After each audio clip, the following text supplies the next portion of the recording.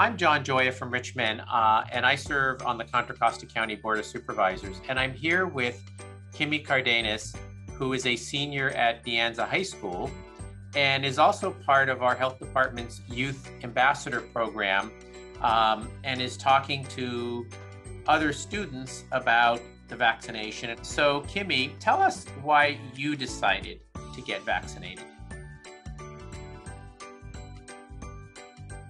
So I decided to get vaccinated for my sister who actually has asthma. Coming home, I would be terrified of being the one to transmit COVID to her. So getting the vaccine really gives me that extra comfort of knowing I'll be protected and that I won't transmit it to her.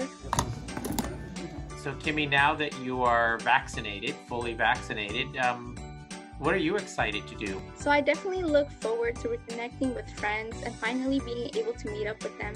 But I also look forward to the fall where I'll be starting my first year of college at Stanford and be able to meet new people there since we all will be required to be vaccinated. Thanks a lot for being part of this, and good luck in your graduation from De Anza and the start of your college career at Stanford.